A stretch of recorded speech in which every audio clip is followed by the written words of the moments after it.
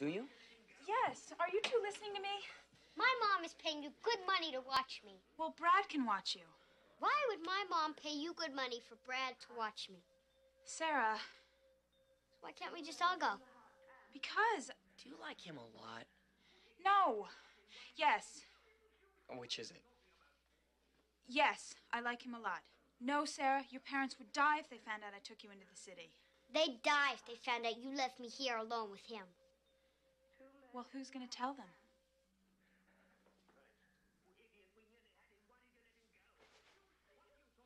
Anybody have to go to the bathroom? Nope.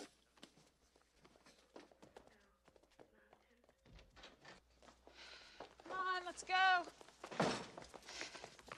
Now, if anybody asks, we went for ice cream. Okay.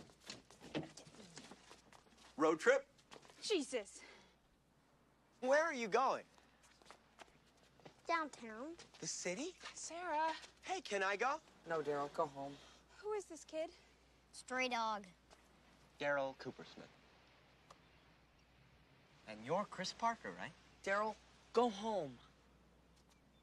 You must be a great babysitter. What is he talking about? Mr. and Mrs. Anderson must really trust you to take little kids into the city alone. Yeah, isn't it great?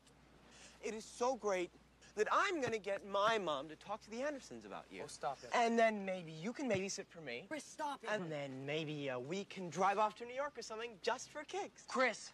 Daryl. You think? What am I supposed to do? Get in the car and run him over. Let him come. Daryl! Sorry, can't talk. Gotta run.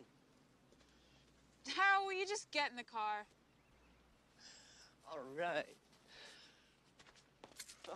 Now, boys, I swear, if you give me any grief over the next 60 minutes, I swear to God, I'll kill you. Dead. Murdered. Stabbed. Raped? I am too old for this crap.